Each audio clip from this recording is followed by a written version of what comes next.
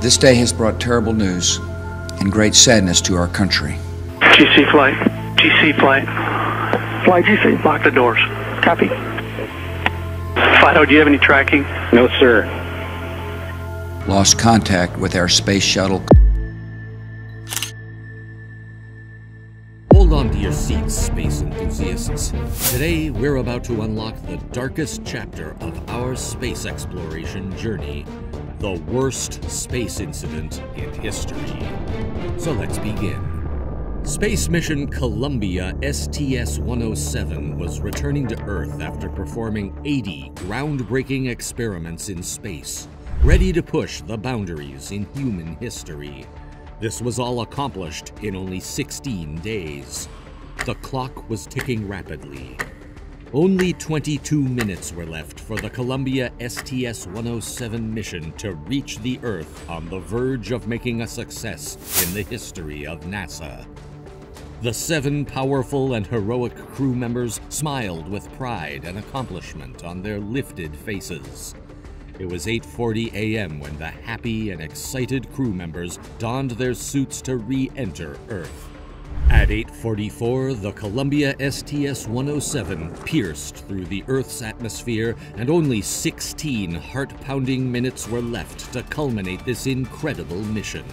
Everyone at the Kennedy Space Center was excited, yet terrified, with eyes on the screens. There were questions in every mind. Will this mission be accomplished or face doom like the Challenger disaster? The controllers here looking very carefully at the situation. Obviously a major... Will it be a terrible day like January 28, 1986, when the rocket faced an explosion just after it took off? Or will it be the beginning of a new story? And then everything turned into a disaster. Within a few minutes, this almost successful mission turned into ashes, and the Columbia STS-107 was destroyed, brutally killing all 7 crew members. But what happened to the Columbia shuttle? Was NASA already aware of this upcoming mishap? What errors and tragedies led to this worst space incident in history? This was not a tragedy that happened in just 22 minutes before landing. Instead, it was a chain of events that NASA might have taken for granted. Let's rewind things from where it all started to fill up this puzzle and get the answers to our questions. After Columbia's previous successful space mission in 1997, NASA decided on another space mission in 2001 that was supposed to perform numerous experiments on space. However, this mission couldn't be launched in 2001 because of the multiple malfunctions in the Columbia Space Shuttle because of its prior space missions. This malfunction led to the cancellation of this mission almost 18 times, because NASA wanted to be 100% sure and safe for its mission.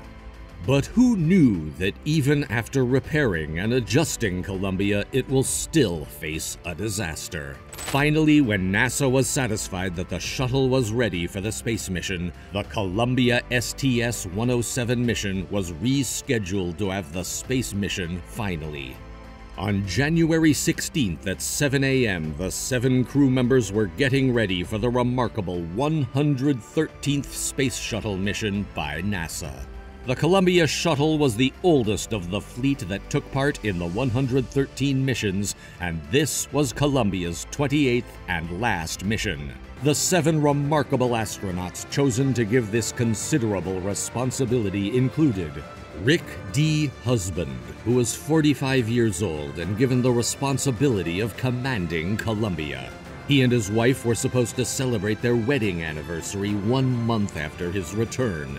He had always dreamed of going into space. First time Rick figured out that he wanted to be an astronaut was when he was 4 years old. So this was a goal. And exploring his hidden abilities to bear the harshness of such missions.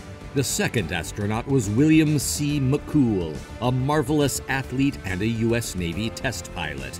Next is David Brown, who was a top-class fighter pilot and Navy flight surgeon. Then Blair Salton Clark, who was having her first space trip and was a former Navy commander.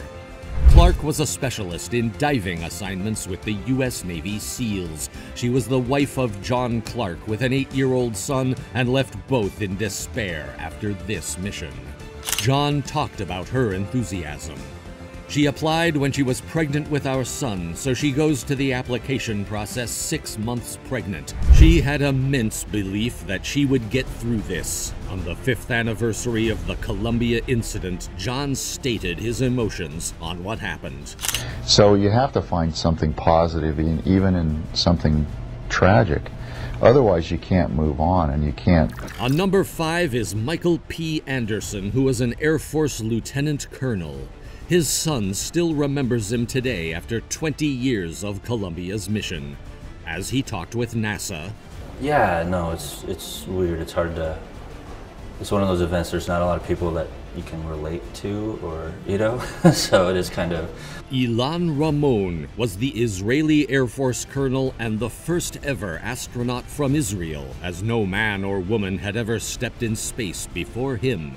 So it was a remarkable journey for him, but sadly, it ended with the worst space incident in history. Kalpana Chawla was a flight instructor and scientist of Indian origin, the first Indian woman who was lucky enough to take her second flight on the Columbia STS-107 mission, with the previous Columbia mission being her first space mission. Everything went well, and the Columbia shuttle spent almost 16 days in space during the STS-107 mission. Once all these 7 crew members tightened up their boots for the mission started. If everything was going well, what happened almost 22 minutes before the landing of Columbia? Almost at 8:54 a.m. on February 1st, when Columbia was returning to Earth, suddenly, out of the many sensors on the Columbia shuttle, there was an alarming reading from one of the sensors. The crew members felt a drastic jolt to the shuttle, followed by severe trouble in breathing. It was reported from the shuttle that I've just lost 4 separate temperature transducers on the left side of the vehicle. 4 temperature transducers have lost. These transducers were supposed to convert the excessive thermal energy into mechanical or electrical energy. The shortage of oxygen from the excess of external gases entering the shuttle and excessive temperature caused all shuttle members to faint with a very high body temperature. This high temperature caused the blood of the crew members to boil, giving them the worst death. Columbia was near Dallas then, traveling 18 times the speed of sound with a 61,170-meter distance from the ground. Mission Control from the Kennedy Space Center made several attempts to contact the astronauts, but failed. Columbia, Houston, UHF comm check.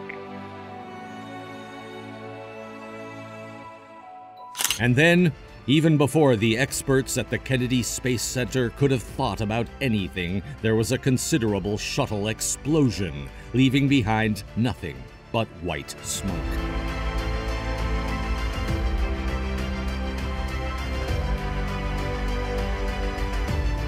Years passed, and nothing was known for sure what caused this unlucky disaster, destroying the Columbia Space Shuttle and killing these 7 crew members. However, after a successful investigation, NASA found that a foam strike happened just 82 seconds after the launch of the Columbia mission. This piece of foam fell from the bipod ramp.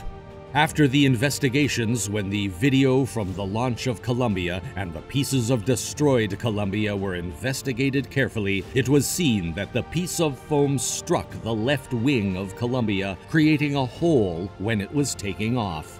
The destruction of Columbia might have already happened a few seconds after the launch, yet it kept on moving and even spent 16 days in space successfully.